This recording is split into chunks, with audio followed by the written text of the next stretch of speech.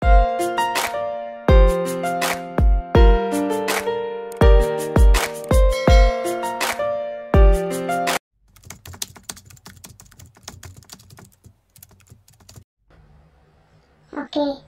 yun tayo guys. Click natin sa Pixellab. Tapos type tayo ng pangalan niya. Pusa. Tignan natin na wala siyang nakalagay sa may fonts. Okay, mag-install tayo. Yan. Back natin. Tapos punta tayo sa Google. Search natin yan siya si the fonts. Yan. Okay. Pagkatapos, yan, scroll mo siya.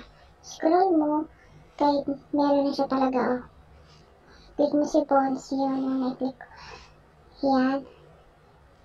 Got it mo. Tapos, dyan, pupunta ka dyan. Lahat yan, free. Yan, install mo siya. Download ka lang.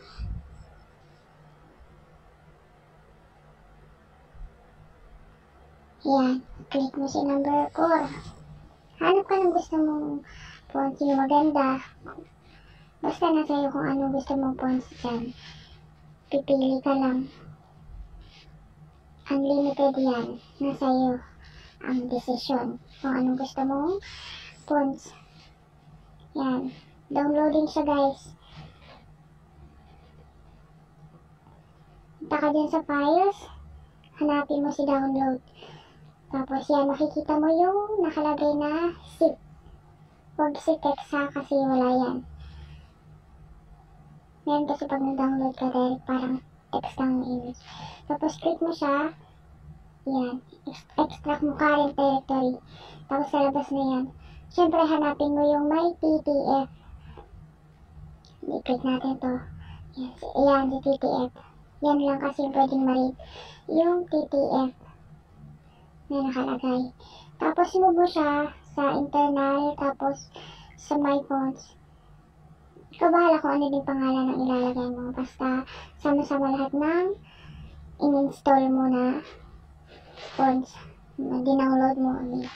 Tapos click natin yan kasi wala na siyang pakinabang. Tapos pakinabangan eh.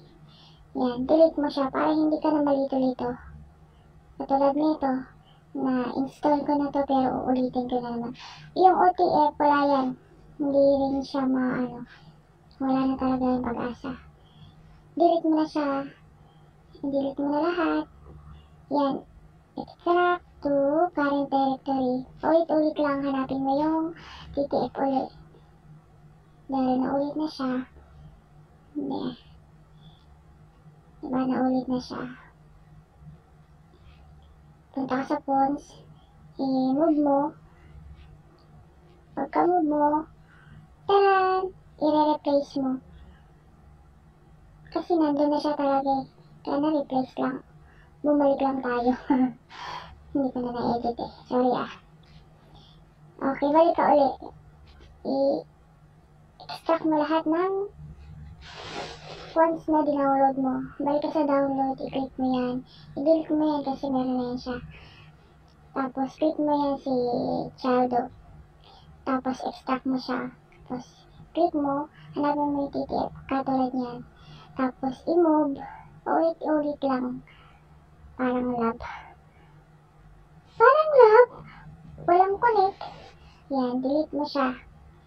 Ganun pa rin yung gagawin mo. Paulit-ulit na lang siya, ganun. Hanggang sa magsawa ka. Delete mo na yung text kasi hindi yan mariread kapag pumunta ka dun sa Pixellab. Click mo siya, guys. Yan. Extract ulit. Yan ulit. Ganun lang yung gagawin mo. Si TTF lang ang hanapin mo. Huwag ka nang tumingin sa iba. Ayan, TTF yan. Move mo siya dun sa font. Nasama-sama sila para hindi sila maghiwa-hiwalay. Yan. Click mo siya kasi meron na ulit. Tapos yan. Lahat lang ng may zip, i-extract mo lang siya, guys. Ang paulit-ulit na proseso. Huwag kang may iba para hindi ka mamali ng landas. Okay, wait lang natin si TTF. Pag text, ignore mo na lang yan, CC. I-delete mo na lang yan. Kasi hindi yan mapapakinabangan. Yan, delete mo siya. Tapos delete. Yan. Hanapin mo pa kung meron ka bang naiwanan para hindi magtampo. Yan, extract to. Paulit na naman siya. Sand dwellers. May mga picture wala yan. Haya. May mga ganyan kang ma-encounter. Kapag mag-download ka, delete mo lang din. Tapos ignore mo na lang. Yan. Okay na, nasa fonts na lahat. Delete mo na yan siya. Nasa iyo kung i-delete mo o hindi, kung gusto mo makita yung mga picture nila. Kung ako sa'yo, delete mo na kasi para di ka masaktan pag lagi mo pa rin nakikita. Oh god. Yan, balik na tayo doon sa Pixellab. Ito na. My fonts. Yan, kunyari wala pa.